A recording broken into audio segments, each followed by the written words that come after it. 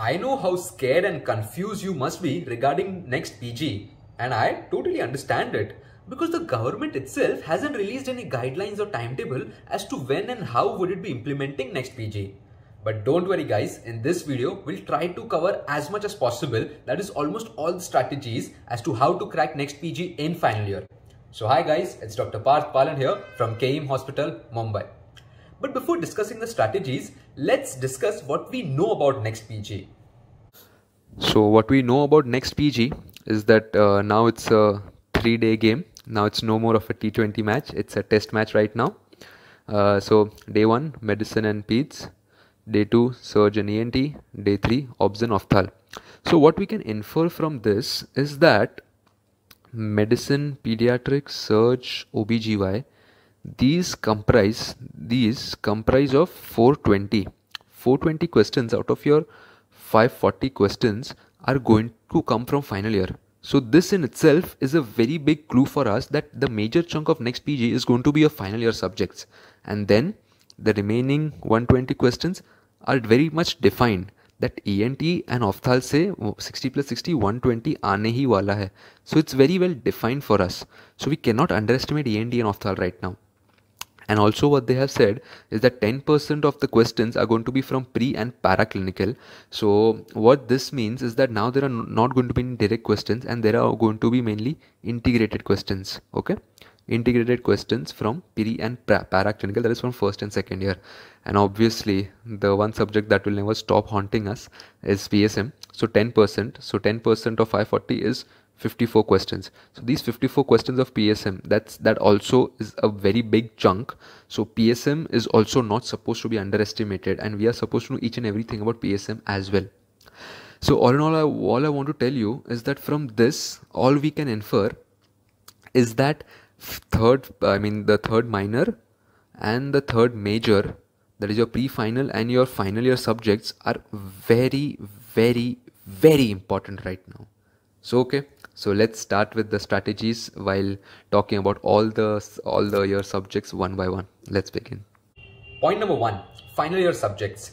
We are very lucky that NEXTPG, a major chunk of NEXTPG comprises of the final year subjects. So our first and foremost aim has to be to complete all the final year subjects ASAP.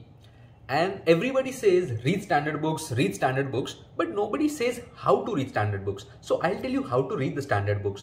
So what you're supposed to do, see, like you know that Harrison, you cannot read cover to cover. So what you need to do is first you take a topic and watch its video. And even better would be to just take a topic and read the notes. So once you have the concise version of a topic, once you know that much, then you can go to the standard books. So you know from that one page of a standard book, you will exactly know how to see, because Harrison will have a whole story, one page whole story comprising of only 3 important points. So once you have read those 3 important points from your notes, you will exactly know that from one page of Harrison what you're supposed to read. So this is the most important technique of reading all the standard books you have in MBBS.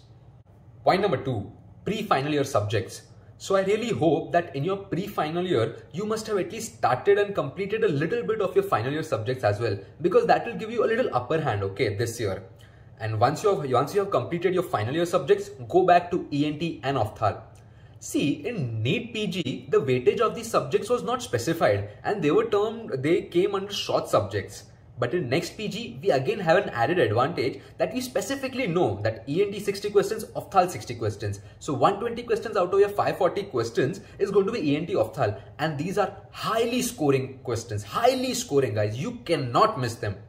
So go to ENT ophthal, and well, obviously PSM, you just can't stop studying because it will never stop haunting you. Point number 3, allied subjects. So these are the short subjects of medicine and surgery, which is SARPO. Skin, anesthesia, radiology, psychiatry and orthopedics. So I agree that the weightage of these subjects is not really defined, but let's expect that out of the 120 questions of medicine and 120 questions of surgery, around 20 to 30 questions are going to be of the allied subjects. The same was for NEETPG as well, and the strategy should also be the same, that you just cannot miss them. You have to be very particular. See, because the questions from these subjects are going to be always one-liners, always very straightforward. So you will either know or you will not know. So make sure that you read them very nicely and concisely, because these short subjects really decide your rank. Point number 4, first year and second year subjects. So if you have read these first year and second year subjects in your first and second year, then well and good. But even if you haven't, don't worry. Because we know that there are no direct questions going to be asked from these subjects. The questions are always going to be clinical ones or integrated ones. So what you can do is you can start solving the integrated MCQs, which will give you a proper idea about these subjects. 2 days per week is going to be more than enough for these subjects. Don't go in every detail and depth of these subjects, and read it in an integrated fashion. Like for example, in biochemistry, whenever you read a cycle, make sure you also read that the deficiency of this enzyme will cause this disease. Then you read the presentation of this disease and how the disease can be cured. This is how you will read. Like for example, also another example in medicine, whenever you read MI, go back to pathology and read atherosclerosis. Then you go back to anatomy and read the coronary arteries of the heart. Then go back to physiology and read the cardiac cycle. And also go back to pharmacology and read the CVS drugs. So this is how you will be able to integrate everything, and will also be easy for you to remember all of this. Point number 5, timetable and revision. On all these general topics, I have made another video on how to crack NEXTPG. You can also click on I, and also the link is given in the description. So please watch that video. And if you haven't made a timetable, please make a timetable right now. It should comprise of the topic, of the specific topic, and when will you be reading that topic, because it really helps a lot. Also, don't try to make the whole year's timetable because you will not be able to follow it, but make sure you make a weekly or a fortnightly timetable. And about revision, keep revising. See, because we know that nobody is able to cover the whole syllabus because the syllabus has no bounds. So what is important for us to make a concise syllabus and to keep repeating, to keep revising this concise syllabus as many number of times as possible. So make sure you have a defined syllabus in place with your notes, and then you keep revising it again and again, because revision is the key. Point number 6, grand tests. Grand tests, that is GTs, are very important in your next preparation. And when to start?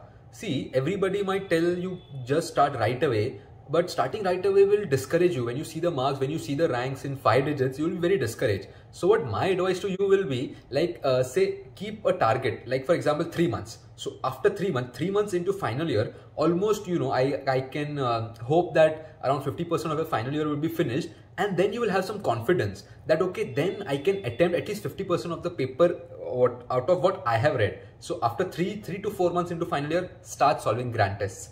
And also I have a whole video on how to solve and review a grand test. Please make sure you watch that before solving a grand test. The link is, you can click the I, and the link is also given in the description.